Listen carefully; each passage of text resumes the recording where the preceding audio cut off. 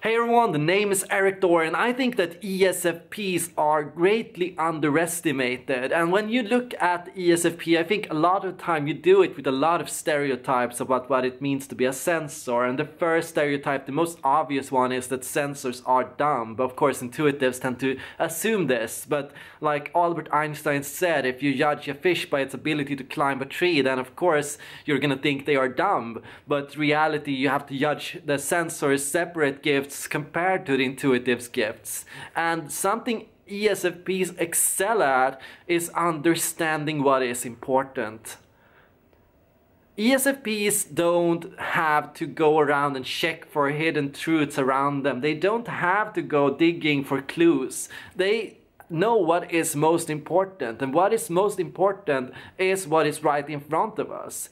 We need to tackle what we clearly can hear, what we clearly can see, what we clearly can touch. We need to be aware of reality. We need to understand it, and we need to adapt to it. As a sensor, you have the gift of being in the moment and of having stage presence and of knowing what is important. And a sensor knows and understands the world around them. A sensor understands and does not miss what's happening around them. A sensor pays attention. A sensor doesn't miss what the teacher said in class, what the other person was saying. They don't stop to listen, tune out and go thinking about something completely different mid-conversation. They pay attention. They hear you. They listen. They understand. And they are the best at formulating a quick response to what is happening. ESFPs have actually four key intelligences. First, they are greatly adept at understanding people and people's social roles and people's abilities and what people are thinking and feeling. ESFPs are also amazing at understanding and seeing what another person is saying from different edges.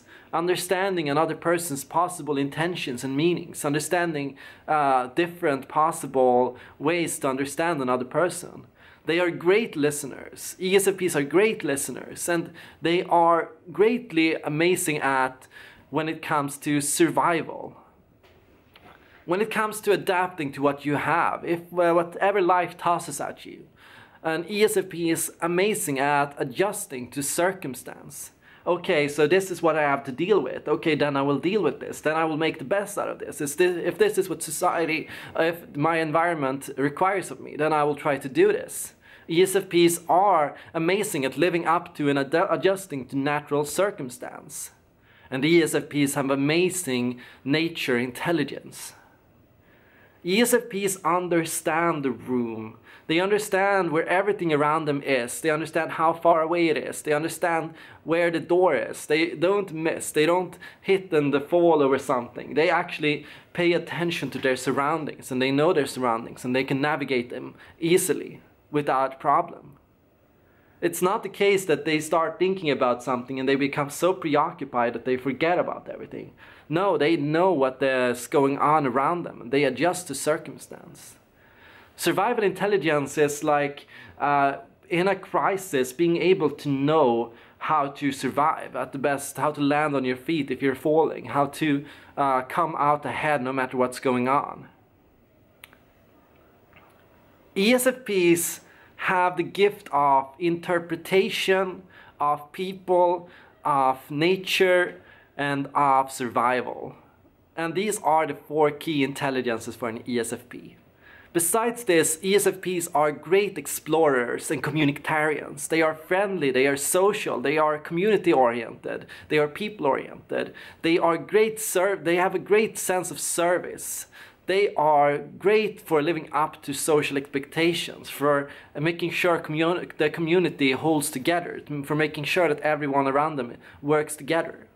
They are great for exploring the world around them, for bringing the world into our scope of vision, for making us notice the important things in life, that the sun is shining, that the nature is beautiful, that this amazing world around us exists, the fact that we are alive, this amazing thing that we all seem to forget about. The fact is, we all seem to forget about the fact that we are alive, that we have a world around us. We have a sun that is shining. We have things around us that are so important to cherish and to appreciate. And ESFPs are the ones that help us appreciate this, that help us understand what a great and fun world we are living in.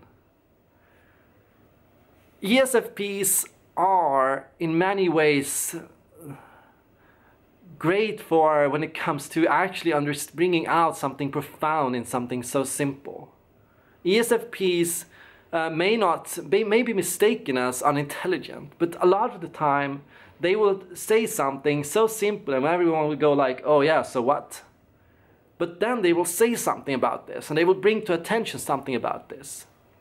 And it will be so profound that people are really thrown up and people really start to realize what they are dealing with.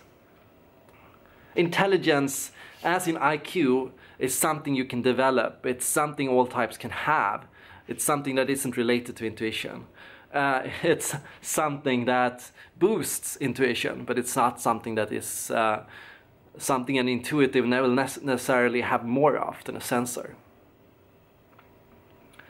A sensor has the ability to, in many ways, manage sensory stimulation and sensory thrill and sensory displeasure. To hang in there when things are tough. To hang in there when things aren't going as they are supposed to. ESFPs are the ones that help us in times when reality gets a little tough. Often they help us by bringing up options. Okay, so everything we planned went wrong and nothing went according to our fantasy expectation that ENFPs tend to have. Well, as an ESFP, you don't really care about that. You go, okay, so what can we do with what we have now? ENFPs tend to get lost in their expectations on what they want and their dream and fantasy reality, their fairy tale Disney world. ESFPs don't. ESFPs go, okay, so what's beautiful with what I have? What's beautiful with where I am right now? With the situation as it is right now? ESFPs help us appreciate these things.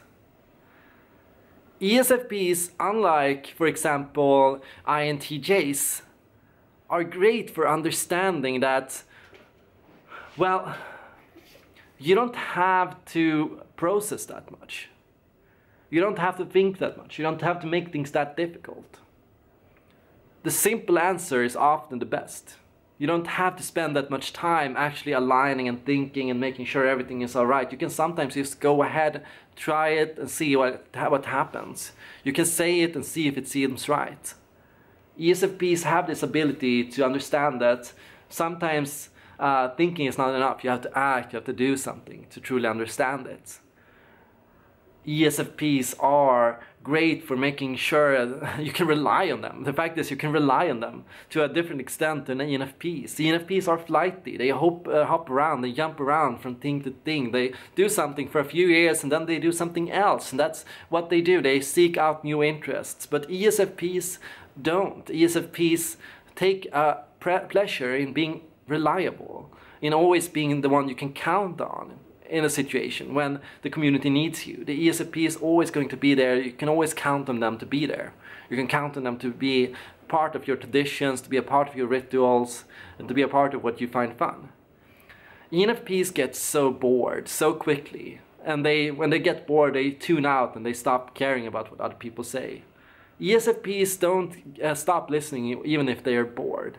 ESFPs still pay attention, they still understand, they still focus on what's important. ESFPs don't need the same amount of thrill seeking. They don't need the crazy highs and the crazy lows. They don't need the experience of going skydiving and then going climbing on the Mount Everest. They just need the pleasure and the thrill of the here and now. They just need to be there. They just want that ability to be there. There is no thrill seeking in being an ESFP. There is no thrill seeking in being an ESTP. ESFPs and ESTPs are more extroverted than ENFPs and ENTPs. They are greater with people, greater in crowds, greater where things are happening. ESFPs and ESTPs are great at parties, great at social situations, areas that can overwhelm the ENFP and the ENTP. The ESFP doesn't get overwhelmed when there is too much sensory information. The ESFP remains present and remains there, and they actually become boosted by it. The ENFP becomes overwhelmed but keeps on going and stops listening and starts tuning out and starts getting frazzled by everything happening around them. And often the ENFP and the ENTP focus on the things that aren't as important. They focus on the subtleties, they focus on the deeper things, where the ESFPs and ESTPs know what to focus on often. The party itself, the spotlight, where the important things are happening. ESFPs and ESTPs love to be in the spotlight. ENFPs and ENTPs, they tend to hate the spotlight. That's an interesting contrast here. The fact is, ENFPs and ENTPs find that the spotlight is too overwhelming, so they often prefer to be around it. They prefer to notice it and to be around it and see what's happening in the background of every party. While ESFPs, they prefer to be in the spotlight. And ESFPs attract people. They have like this magnetic attraction skill. ESFPs just draw people to them. ENFPs don't have that magnetic draw, that magnetic pull that gets everyone around them looking at them. ESFPs, when they enter the room, everyone is going to look at them. ENFPs are much more subtle, much more sneaky. They enter the room and they don't always become seen the first. When you look at it, I think a lot of the time the stereotypes about ESFPs and ESTPs are so flipped.